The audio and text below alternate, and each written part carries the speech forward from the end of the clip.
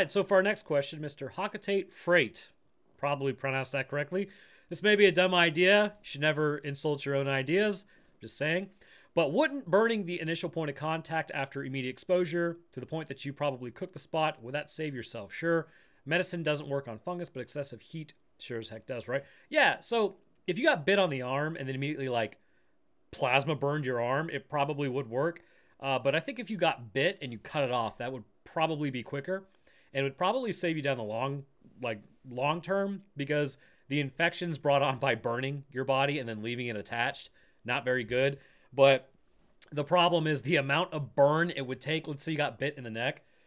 It would most definitely destroy every blood vessel and all the nerves in your neck to kill that, because it gets into the bloodstream, which I think that's how it spreads so quickly. And then from there, you're just basically completely screwed.